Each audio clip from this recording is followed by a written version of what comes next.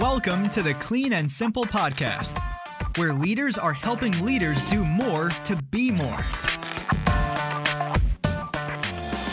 Whatever your work may be, we are dedicated to giving you the insights and tools we use in the field. Our people are our greatest assets, and they are here to share their unique thoughts with you. Hi, Audrey. This is Emily Novotny, Marketing Manager with Citi. How are you? Great, Emily. How are you? I'm doing well. Thank you so much for taking the time to join us for this Clean and Simple podcast. Thanks for having me. Well, Audrey, I know you a little bit, but could you go ahead and introduce yourself to those who don't know you? Sure. Again, my name's Audrey Carmichael. I'm a client coach at Six Disciplines Consulting Services. I've been with Six Disciplines for going on 3 years now. And what we do at Six Disciplines is we provide services that include strategic planning and execution, among some other things. But I think that's what we're here to talk about today. Yes, indeed, Audrey. I know you are a subject matter expert on strategic planning. So could you start with telling us a little bit more about how you got into that and your background? Sure.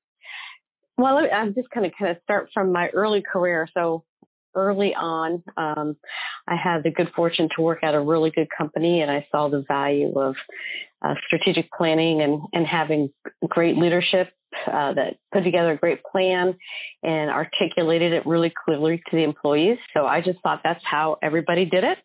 It was really clear where we were going and what our jobs were and what we were supposed to do. So that was my early exposure to strategic planning, even in my very first job out of school. Then later in my life, I also got to see what it looked to work like for an organization that was struggling with its mission, what it wanted to be, struggling with its vision. And by then I was in management, and it was really hard to manage, and it was hard for people to work there. So I got to kind of see both sides of the value of strategic planning. So just experiencing as an employee or a member of an organization, strategic planning, I got to experience that way.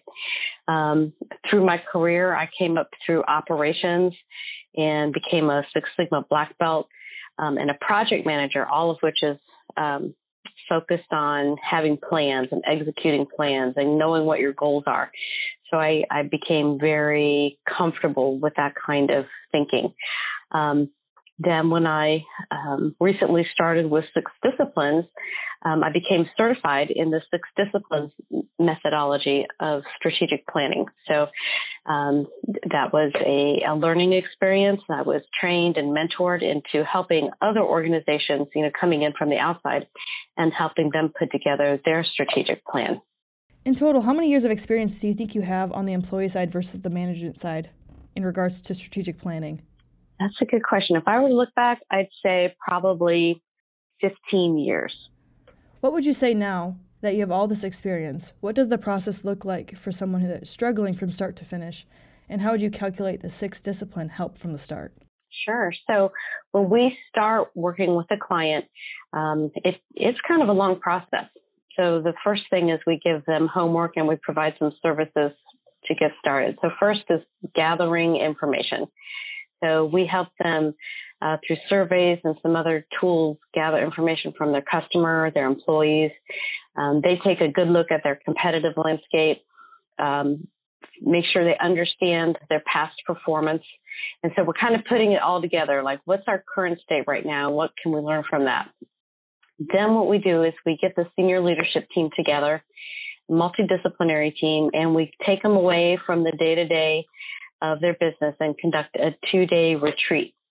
So we bring all of the results from our information gathering and have good conversations around synthesizing that. Like, what does it mean? Where are we really right now? Then during the retreat, we do a SWOT analysis, which the team takes all this data and also their own experience, if they've worked other places, their insights into how their organization is working. And we do a SWOT analysis where we look at the organization's strengths, weaknesses, opportunities it might have, and threats. So do a really thorough SWOT analysis. And all of this is laying some groundwork. Okay, so kind of this is where we are, and here's some opportunities and things that might threaten us. Then we start really working on mission. And this is really important. we help them define their mission, or if they've already put some thought into creating a mission, refine and re-look at it to make sure it's still really valid. And it's a really important part of it. It's not just fluff, because really it helps you think about what's the purpose of the organization. Why do you even exist? Why are you trying to make a living working as a commercial laundry instead of just taking your money and investing it in the stock market and get that growth? What about it? What about being a commercial laundry is driving you? And that's a really great conversation to have. So sometimes the senior leader will have one idea. The other members of the leadership team will have different ideas. So it's a really great exercise, kind of, again, laying the groundwork. Then we step back and we say, okay, let's think big. Don't even think about how you're going to do this, but just think big and define a long-term vision. What do you want to be in 10 years? What do you want to have? And what do you want to do in 10 years? Go ahead and think big, because we're going to figure out how to get there in the next step. So we literally have them put together a statement of be, do, have. What do we want to be? What do we want to do? What do we want to have? And these we ask our clients to think really broadly in terms of their financial performance, in terms of how they want to serve their employees and the community, in terms of what they would like to get out of running this organization. So it's a really broad brush. So then we say, okay, if this is where we want to be, we then start putting together a series of measurable goals that will help move you from wherever you are today, because you've done a really good analysis on where you are, your current state, to achieving your vision. So these measurable goals, we break them down into different categories, but they include a category of growth, a category of people, a category of operational and continuous improvement, things like that. So we think very broadly. So we're not just putting together a financial plan. So we set goals and we say, okay, this is where we are today. In 10 years, this is where we want this goal to be. For example, if we just take revenue, let's say we're a $12 million revenue company now. Our big vision is in 10 years, we want to get to 40. Okay, so that's fine. So we know we're going to go from 10 to 40. And then part of making the plan is putting the goals in between. Year 1, year 2, year 3, year 4, et cetera. So we developed that whole set of goals. Some people know those as KPIs. We call them vital few objectives. So then we say, all right, great. So now we know where you are. We know your strengths and weaknesses. What are you doing today to get you to your vision? So if the trajectory that you're on today in 10 years is going to get you to where you want to be for your vision, great. But there's probably at least a few of your goals that just doing what you're doing today is not going to get you to your vision. So we take a look at that and we do a gap analysis. When we say, okay, doing what you're doing now, you're going to get about halfway to your vision. What do you need to do differently? What do you need to change so that you can achieve that part of your vision? And what we're doing in that time is we're basically defining key initiatives. So these are really big projects, long-term focus for the company. So these might be things like getting an acquisition. These might be buying up additional routes. This might be building a new depot to serve a different geographic area. It could be any of a number of things, but it's what you have to do differently over the next, let's say, 3 to 5 years to get to your vision. So, stepping back, we've got goals. We know how we want to progress through them over the years. We've figured out a gap analysis. Now we have our initiatives laid out, the things that we have to do differently to get there. So then we take these initiatives and we start building out detailed project plans for those. And this is just kind of project management 101. We say somebody's got to own these pieces. We have to have deadlines and clear objectives for all of these. So all of that is part of our putting together the strategic plan. Well, Audrey, it sounds like you definitely are a subject matter expert, that's for sure. I believe there's a lot of strategic planning softwares, management companies, businesses all around. What makes six disciplines so special? What's your main specialty, and why should someone specifically work with you versus others? One thing that we do is we don't want you to do all this work and put together a great strategic plan and put it in a binder on a shelf. Companies that work with us don't do that because we don't let them. We really become part of your team. So we put this whole plan together, and guess what? We're going to come back in at least every quarter to meet with the whole team. We have coaching sessions and progress sessions with the senior leader at least every other week. It just depends on the frequency that works best for that particular leader. So we're really part of your team. We keep showing up and making sure you're on track. And every year we take a look at the plan that you set out. We take a look at your progress over the last year, and we put together the next year's annual plan. Okay, here's where we are. Let's keep marching toward our vision. What do we need to do this year? So our plan is living. It's not something you would just stick on your shelf. In addition, 6 Disciplines methodology is part of an integrated system. It actually encompasses more than strategic planning. So, of course, it starts with that. And as we get to know our clients better, we're able to partner with them in identifying other ways we can help them. So we're not just strategic planning. So, for example, I mentioned I came from operations. So I do lean training, call it lean laundry, where we do training of team members and project support. So if we identify through the strategic planning and execution phase that they need a little bit of nudge or work on their operations, they can engage us for lean laundry training. We also do leader development and DISC workshops. So we have a lot of tools that we can bring to help a client in all different ways. Another reason that we particularly serve the laundry industry very well is our experience in the laundry industry makes a big difference. So one thing is we're really deeply involved with TRSA and CSC. So we kind of understand the industry forces and drivers and challenges that the independent laundries are having. So that's really helpful.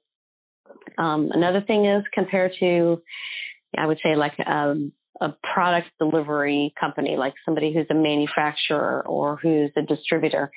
Your financial systems are different. Laundry operational metrics are different. Just having route-based services is pretty unique. So we understand the business and we speak your language. So that's why we really like working with the laundries, and the more we do, the better we get at it. This might be a little off track, but how did you guys get involved with the laundering industry? We're headquartered in Findlay, Ohio, and we're not really specialized in laundry industry for a long time. We've been in business for 13 years, working with all different kinds of companies. In fact, we still do work with manufacturers and other industries. But one of the local businesses there happened to be an independent commercial laundry and just engaged us for our typical strategy development and execution services. And we were very helpful to them, developed a really great relationship, and they kind of got us into meeting other people in the industry, getting involved in these groups, TRSA and CSC. So it just grew organically. So started with one client and grew into quite a few now. So what benefits have you seen personally for the independents or for the laundering industry as a whole? How has your strategic planning helped with that? One great thing about having a well-executed strategic plan is you know where you're going and why you're going there. Like I said, we do focus on mission quite a bit. So why that is important is you don't start making decisions off the cuff that might lead you in a different direction. So I'll give you like an example. When you're doing your strategic planning and you're creating your mission and your vision, you really have a great idea of who you are and where you're going. So there's different choices you have to make when you're running an organization and running a business. So neither of these are wrong. For example, during your strategic planning, you might choose for yourselves that you want to be like the low-cost provider. That's going to be who you are. That's going to be what's going to drive you. Or you might choose to be in your own market, very custom and very high service model. Neither of those are wrong, but you have to understand who you are, right? So being the low-cost provider or a high-service, high-end custom provider leads you to make different decisions.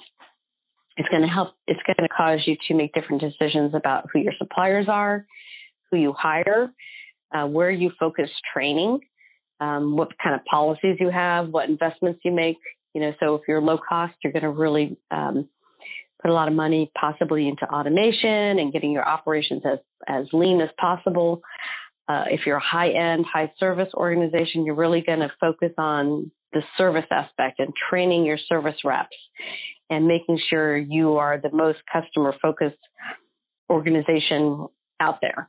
So knowing who you are causes you to make different decisions, and that's why a great strategic plan is really important. You will have higher employee engagement, so everybody knows what the company's about. We use the phrase that you want to work for a company that's on a mission rather than just having a mission statement. So that way people can know, hey, I fit in here. This company's values align with my values. I want to work for a company that's just like this. I really feel like I fit in, or they don't. And it becomes really clear. So everybody can make the right choices of where they're working. So for those who have a mission statement and are looking to live up to their mission statement, what's the best way to get a hold of you? And what can they do? What are the first steps to get them started? Well, probably the best place is to look at our website, 6dconsulting.com. Great, Audrey. Is there anything else that you would like to share that I haven't already asked? I think one thing about our methodology I touched on a bit, but I do want to reemphasize. It's rather holistic. So it's a proven methodology. It takes the ideas from the best and brightest thought leaders and organizational development people over the last couple of decades and pulls it all together. We pull it all together for our clients.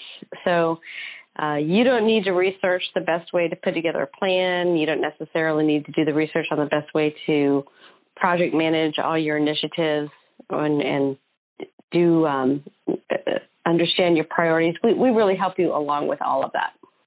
So I think that's one thing I would like people to understand is we help guide you through all of it. Well, Audrey, that's all the questions I have today. Thank you so much for taking the time to be on our Clean and Simple podcast. Thanks, Emily.